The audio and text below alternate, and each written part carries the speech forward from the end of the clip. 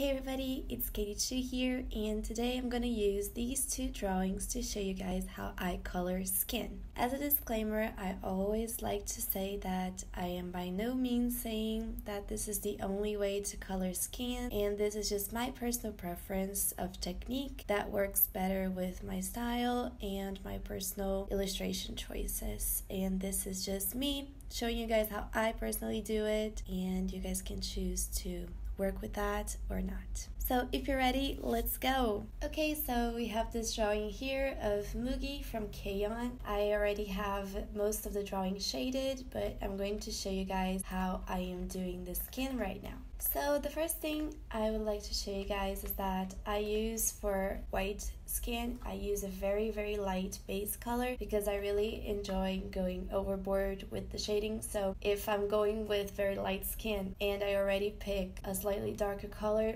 it may look a little too much when I shade it. So to avoid the skin looking ashy, we should try to go with a more saturated shading. So if her regular skin tone is more on the yellowish side, I'm going to go with a more orangey tone for the first part of the shading. Now we can see that her hair is covering some part of her face, and if we're going with the regular light source, as in the light source is going from right in front of her, I can add the shading right under the hair strands like this.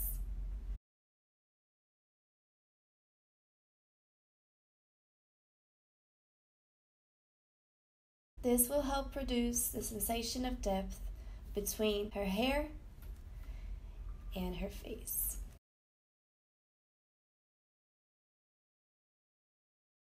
I am also going to color her entire neck because it's on the shadow of her head. So this is the first part of the shading on her head. I'm going to also shade her hands and her legs.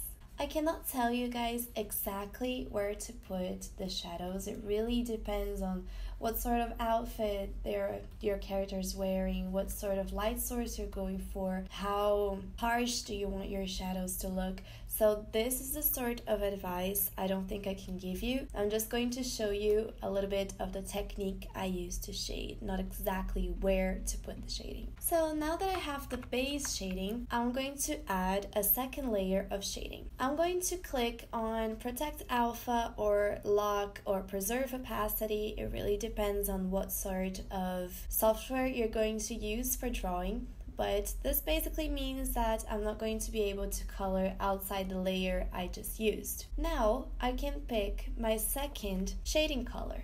The second shading color can have a little bit more of diversity.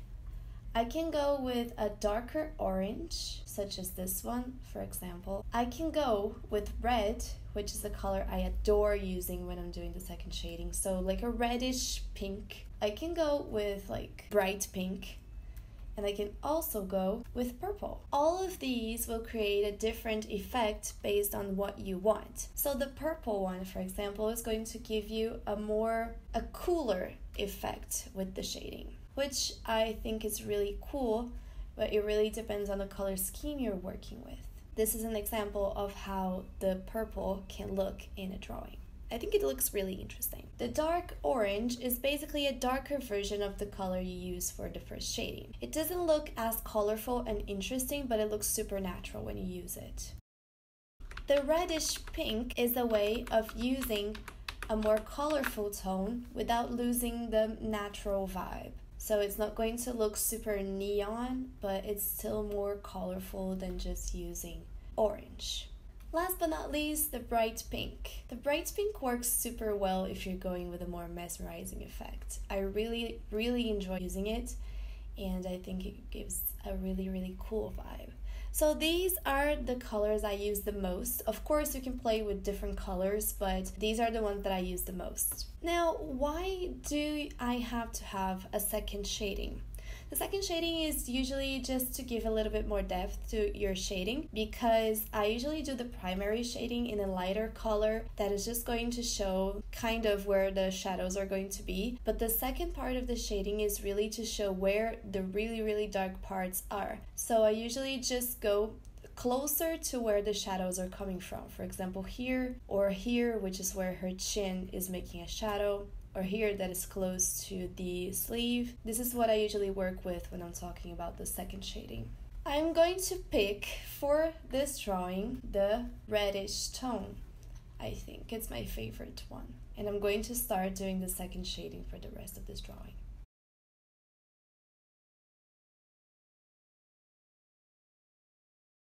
Now, I can leave these shadows like this if I want to. When I do really harsh shadows and like full of contrast, it's usually a technique called cell shading. So when I do cell shading, I leave really rough edges, and it's a style I really enjoy doing, so I recommend it to you guys. But if I want to do softer shading, this is what I do. I'm going to get the color picking thingy, and I'm going to click on the color that I use for the first shading. Now I'm going to go and pick an airbrush and use it on a smaller size. Now I'm going to go on where I use the second shading, and I'm going to make the edges of this shading look a little bit less rough.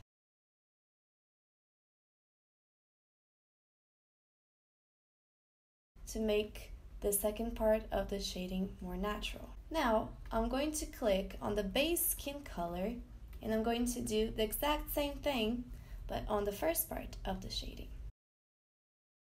I usually recommend you do this to larger shadows, because if you do it to really small shadows, there's a possibility they're just going to disappear under the whole softness thing. So you can tell it looks softer when I do that. Now, you still probably think the skin is looking a little bare. Now, the next thing I'm going to do is to create a new layer and put it on multiply mode. Now, I usually just pick the color I used for the first shading, get a larger airbrush, and apply it to the places where I think the shadows are going to be. So, under her hair, right here where her hair is touching her face, here where the sleeve is, and here too, and here on her legs, close to where her skirt is, and where one leg is shadowing the other. Now you can already see a little bit more depth to this shading. I would not recommend going too overboard with the airbrush, because I think it may look a little bit artificial, but I also think it's really interesting to use it to give a little bit more depth to your shading. Now, for the last thing I usually do for shading, I'm going to grab a reddish color, also put a layer on multiply mode, and add a little bit of blush to these cheeks. I also like to add a little bit of red to the hands and a little bit to the thigh.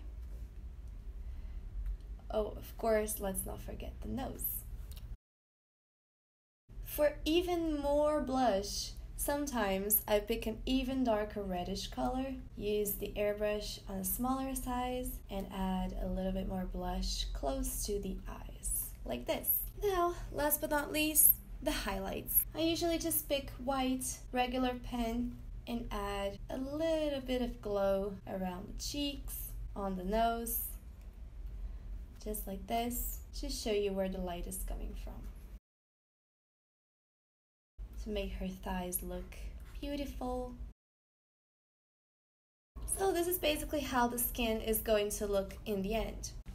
There's also another technique that I really like to use that I think makes the drawing really interesting, and the transition between her skin and her clothes to look a little bit more natural. So yeah, here is the skirt. I'm going to create a new layer clipped to the skirt, and I'm going to get like the reddish or the orangey color, and I'm going to use airbrush and this color around where the skirt is touching the skin.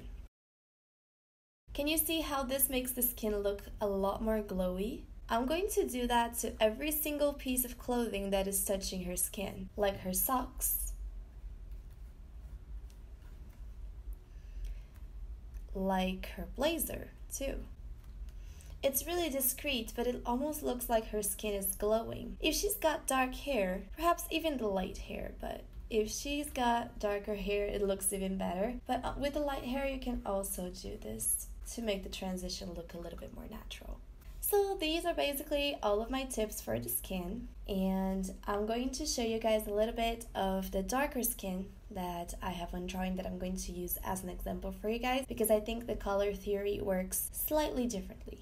So I'm going to use this drawing of Nessa just to show you guys a little bit of how I work with dark skin. So for example, you can see that her base color is this light brown here. Now, to avoid it looking ashy, you're not going to get a dark brown just like this. It's not going to look interesting, it's not going to look like a healthy skin tone. So I usually go with a reddish or orangey brown, like this one. You can tell that it looks a lot better than this just regular darker brown. For the second shading, I usually don't play as much, but I think it's just because I'm not as used to drawing darker skin. I think it's important to experiment, but I would rather go with my safer options for now. Now for the airbrush part, I do exactly the same thing as I do with lighter skin. And now for the blush, in this case, I usually go with a darker red. If I go with light red in this case, you're going to see how this is going to look. It is going to look weird and unnatural. So if you choose a darker red, less saturated, it's going to look a lot more natural. So go with less saturated red and a little bit darker. Now for the highlights, do not use white. You can use white if you want, but then you can just lower the opacity, but it's not going to look as natural. For the highlights, I think the safer option is to go with light brown or light red, which is going to look a lot more natural than just white. So in this case, the color I went with for the highlights is sort of like this. So all of these are inside the same color scheme, and it's really important that you understand how these color schemes work instead of just going with darker versions of the colors you would use for white skin. You can also do the same thing as I did on the previous drawing and using her skin color to shade around her clothes and around her hair to make the transition look more natural. It's really your choice, and I think it looks super interesting in this case as well. So this is the end of my tutorial. I really hope you guys enjoyed it. I know it's not as detailed as it could be, but I'm still working on it. I hope you guys learned a little bit from it anyway. And thank you so much for staying until the end of this video, and I'm going to see you guys next week. Bye!